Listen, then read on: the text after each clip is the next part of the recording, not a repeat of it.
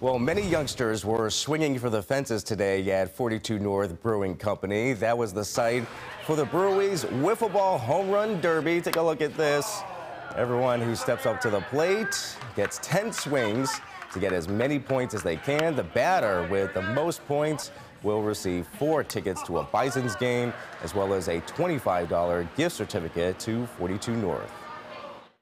You know, it's America's pastime, and we want to be able to teach them, you know, all the fun stuff about baseball, and it's great to be back out there, and you know, especially now after everything that's we've all been through. It's nice to get the kids, you know, see smiles on their faces and running the bases and just doing fun things out there in the field. It's been a great time.